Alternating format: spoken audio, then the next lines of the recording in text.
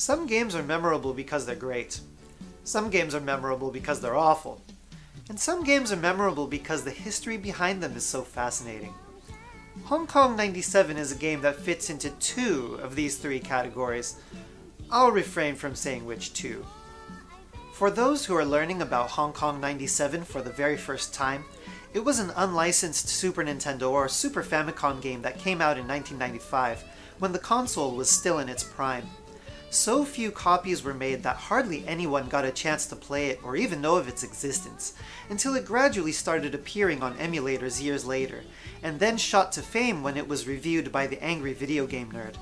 But as his statement indicated, it's so rare that to this day, not a single cartridge or physical copy has shown up at all. No one actually knew where the game had come from, or for that matter if it had ever existed in physical form. However, a supposed physical copy surfaced in early 2018, and after some heavy skepticism from the gaming community, it was eventually shown to be one of the original copies of Hong Kong 97. It's time to answer all the questions surrounding one of the most mysterious games in history. Based on an interview with the creator himself, I offer you the complete history of Hong Kong 97. The story begins with an underground journalist named Kowloon Kurosawa. This, of course, is a pen name. Kowloon is taken from the name of a district in Hong Kong. And whether he can be called a bona fide journalist or not is a judgment I'll leave to the viewer. Mr. Kurosawa's journey to becoming the father of the worst game ever began with his love for computers. He bought his first PC at 14 years old, with borrowed money, of course. This was an era when the average person still didn't know how to use a computer, so a junior high school student having his own was quite an accomplishment. With a mere 2 months to pay back the loan, he quickly taught himself the very basics of programming and sold some floppy disks labeled as games at Comic Market. Although realistically, the contents were primitive compilations of text with some images, nothing that could remotely be called a game. Not a good way to build a fan base. Despite this, he continued to work on his coding skills and managed to make a name for himself several years later in 1988 with a simple adventure game called Gomon Master, or literally Torture Master, which he also sold at Comic Market. This time, the game sold enough copies to generate a bit of interest among computer nerds, and thankfully, at least one video of gameplay has been preserved. As an adult, Mr. Kurosawa's love of electronics and underground tech devices often found him rummaging through computer shops in Hong Kong and Southeast Asia. During one of his travels in Hong Kong, while looking for copied Amiga games, he discovered an accessory for the Super Famicom which would come to be referred to as a Magicon. It sat on top of the console with a space to insert a game cartridge on top and a floppy disk drive on the side. With the device, you could copy the data from a game onto a floppy disk and then play the game straight from the disk without the cartridge. Basically, a piracy device. Considering that new Super Famicom games often cost 9,000 yen or around $90, it was a good investment if you weren't concerned about walking on thin ice with copyright laws. Eventually, he started importing the Magicons to Japan and selling them at a profit. It would be just one of countless shady endeavors Mr. Kurosawa took on during his career. Piracy was highly looked down on in Japan at the time, and in the early 90s, Nintendo had an iron grip on the console gaming market there. It was illegal to sell unlicensed games, since software that appeared on the Super Famicom would be associated with the Nintendo brand, and they wanted to maintain a family-friendly image. Taking this into account, the customer base was limited, but it was lucrative enough to continue for several years. But one day, he got a cease and desist letter from Nintendo, claiming that Magicons were infringing on their copyright for the cartridge shape of the Super Famicom, and Mr. Kurosawa decided it wasn't worth the trouble to continue circumventing the law. He was out of the Magicon business. Thankfully, selling Magicons wasn't his only means of making a living. During this time, Mr. Kurosawa had also begun writing anecdotes about his travels and encounters with weird people or dangerous situations. He published books full of stories about prostitution, drugs, low-level criminals, and anything that seemed vulgar or sensational, a reflection of his passion for the path less traveled. His books tend to look like shrunken-down tabloids, and it's hard to say whether they are the testimony of a worldly traveler or cheap trite meant to play on people's stereotypes that mainland Asia is this primitive and lawless place. It may very well be that Mr. Kurosawa's unique talent is bringing these two worlds together. At some point, a person who had been a fan of Mr. Kurosawa's writing and games contacted him, suggesting they make a game together and sell it in floppy disk format. The person in question had done programming work for several major game companies, including Square and Enix, and for this reason, Mr. Kurosawa can't reveal his name. This seemingly harmless idea would prove to be the seed which grew into one of the most infamous projects in gaming history. The two hit it off, and it was decided Mr. Kurosawa would produce the idea for the game, while the mystery programmer would put it all together into a working product. While Mr. Kurosawa had done some very limited programming of computer games, the Super Famicom was far out of his league, so this was an opportunity to do something big. His idea? Make the foulest, most offensive game the world had ever seen. Ignore all copyright laws, ethics, and expectations for game design. The story for the game would be about the reunification of Hong Kong with mainland China. Exemplifying the negative stereotype that Chinese people are crude and unruly compared to their more sophisticated Hong Kongese counterparts, the dilemma was that the influx of mainland Chinese would sully the landscape and society of Hong Kong. In the face of this disaster, a hero would appear to protect Hong Kong by killing the entire population of communist China. Good old-fashioned genocide.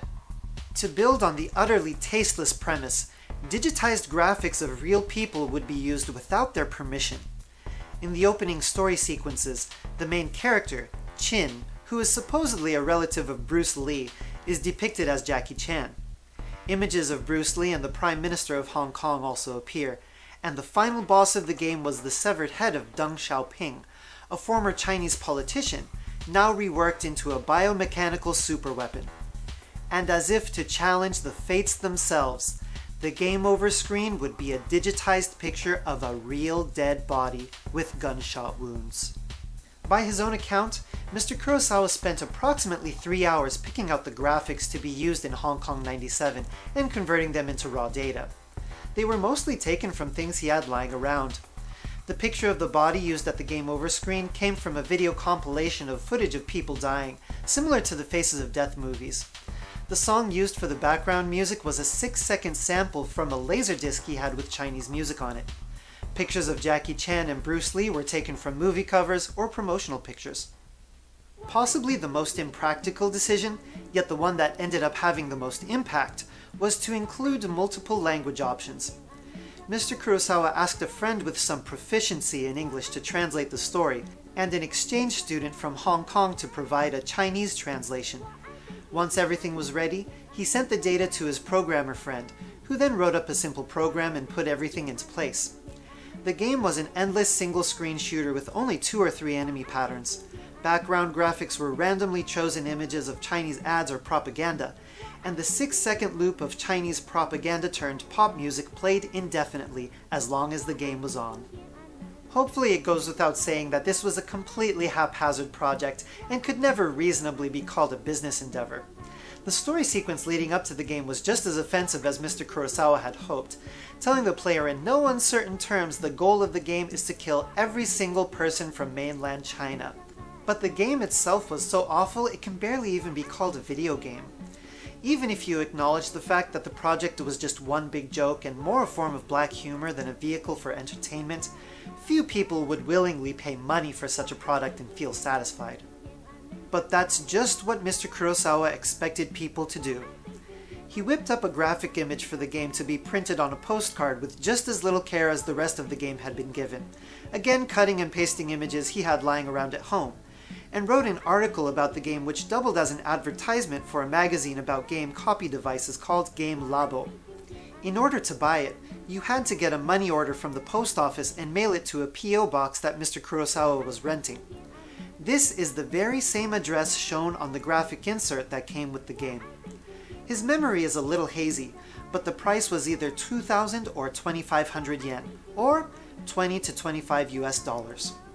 Now remember, Not only was it technically illegal to make and sell Super Famicom games without Nintendo's approval, but the disc copier machines needed to actually play the game had also been deemed illegal in Japan after Nintendo caught wind of them.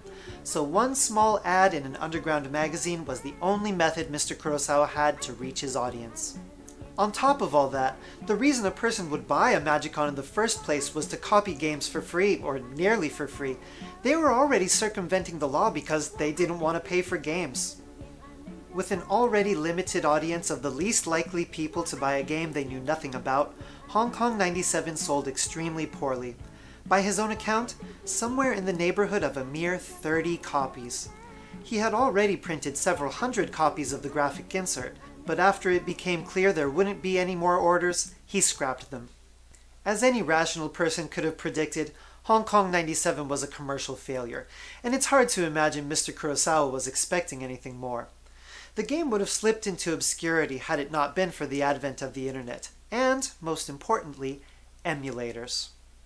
As home computers became more powerful and internet speeds increased, we discovered as a community that video game hardware could be replicated on a computer, along with the console's games, and thus a technological and moral can of worms was opened that has polarized the gaming industry to this day.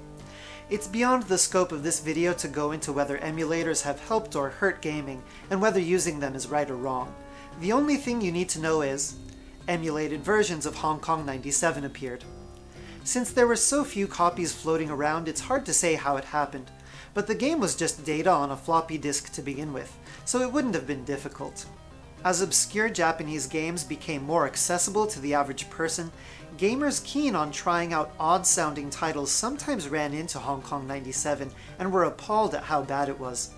Thanks to the inclusion of the English language option, there was essentially no language barrier, and the tasteless, offensive storyline was on parade for all to see. It became something of a myth in gaming circles. The company that supposedly made it, HappySoft, had seemingly never existed, and unless you could read Japanese and had serious internet sleuthing skills, there was essentially no information on the game. Most importantly, there were no copies for sale anywhere, and not a single picture of a physical copy. It was only a matter of time before a game this bad would be picked up by the man who we all rely on for playing the worst games so that we don't have to. The angry video game nerd. After receiving countless requests to review Hong Kong 97, AVGN released his video on the game in 2015, elevating it from a rumor on internet forums to a legend of obscure games. It went from being known by several thousand people to several million people nearly overnight, and Hong Kong 97 was now on the level of things like Bigfoot or Polybius. This gave rise to a bit of a problem. Eventually, people discovered that a man known as Kowloon Kurosawa had developed the game.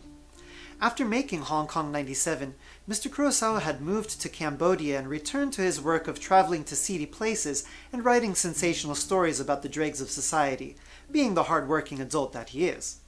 He had all but forgotten about his magnum opus. But now, people began contacting him on his social media accounts. They wanted to know where they could get a copy, who the development team was, and, to Mr. Kurosawa's distress, who the dead body was in the game over screen. Sometimes he would receive 10 inquiries in a single day. He clearly never could have imagined the appeal this type of macabre would have to the English-speaking world. Mr. Kurosawa attempted once or twice to engage with some of the people contacting him, but the sheer number was overwhelming, and a lot of the inquiries were garbled nonsense passed through Google Translate or didn't comprehend the gravity of the subject matter. A lot of people didn't seem to understand that it was a crime to have made the game, and giving out names of other people involved in the project would have been thoughtless and even dangerous. And while it's hard to say whether publishing a picture of a dead person without their family's permission is a crime or not, it's the highest taboo in nearly any human society.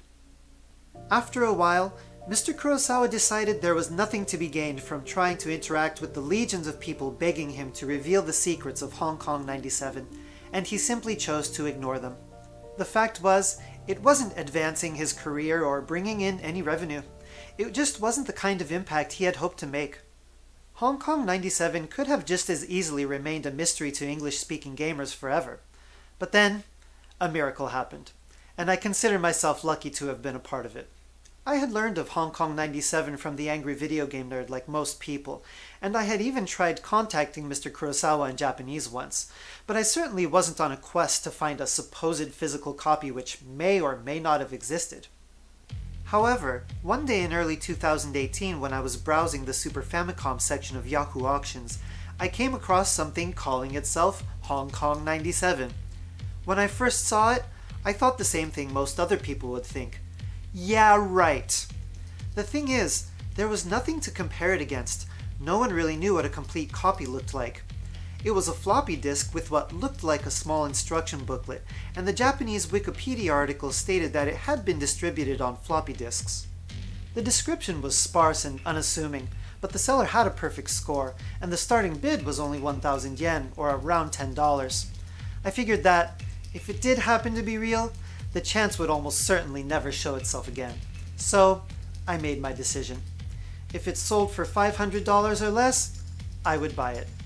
And when it ended, I was the winner at 35,500 yen, or around 320 US dollars. In my mind at least, I was the owner of the only known copy of Hong Kong 97. A few days later, the game arrived and looked exactly as it had in the pictures on the auction. I discovered what I thought had been an instruction booklet was actually a single postcard with graphics printed on both sides. At the time, I had only been making videos for about 6 months, and I rushed to make a video showing off my discovery. This was it, the legendary Hong Kong 97, visible for the first time ever on the internet. Unfortunately, reception to the video wasn't all positive. A lot of people were turned off by my giddiness, and I didn't say where I had bought it. In hopes of salvaging my reputation, I made a follow-up, saying I had bought the game on an auction and offered screenshots of the conversation I'd had with the seller. I even bought a few of Mr. Kurosawa's books and read excerpts from them, which were often just as foul as his games. But the first video had left a sour taste in a lot of people's mouths, and it just didn't make the kind of impact I had hoped for. While I was personally convinced of the game's authenticity, there was still the issue of whether it could be played or not. So a few months later, I decided I would buy a Magicon and figure out once and for all whether or not the game could actually be played. I had to order one from Europe since they aren't very common in Japan, and it must have gotten banged up in transit a bit, because when it arrived, it wouldn't play regular cartridges or the Hong Kong 97 disc. This turned out to be a blessing in disguise. I figured the best person to ask about how to get it working would be the man who made a game intended to be played on it, Kowloon Kurosawa himself. I sent him a message on Instagram explaining the situation, and luckily he mailed me back. Before the conversation could progress much further, a person on a Facebook gaming group helped me to get the Magicon working again, and to my amazement, the game started up in all its hideous glory. It was official. I had a working physical copy of Hong Kong 97. I quickly made a video showing that the game worked, and I must have tagged Mr. Kurosawa's name in a post about it somewhere, because he mailed me saying he had seen the video and confirmed that it was, indeed, one of the legendary original copies of Hong Kong 97. This has been an amazing journey for me, quite possibly the highlight of my life as a gamer. I eventually asked Mr. Kurosawa if he would meet with me and explain the entire story behind the game, and he agreed, which is what led to the video you're watching now. He was extremely kind, and even refused to accept payment for the interview. Some people may remember that I had introduced another game supposedly worked on by Kowloon Kurosawa in one of my videos about Hong Kong 97. The game was Bisqwit Police for the PlayStation 2, an official release of all things. And at the end of the interview, I discovered that not only had Mr. Kurosawa worked on the game, but he had made it together with the very same person he made Hong Kong 97 with. Bisqwit Police is the closest we will ever get to having a spiritual sequel to Hong Kong 97. So concludes the story of one of the worst, and yet most intriguing video games the world has ever laid eyes on. And to the people wondering who the person is at the game over screen, he doesn't know. He never knew. It was taken from a regular VHS sold at a store, not some underground snuff film. If you desperately want to see people dying, there are videos out there with that kind of footage on them. It isn't unprecedented. When I was a kid, they were out in the recommended viewing section of the video rental shop. It's time for all of us, myself included, to let it go. There is no answer to that question, and it isn't that important in the grand scheme of things. So let's all be grateful that we're here, among the living, and try not to let the urge to chase after death impede that.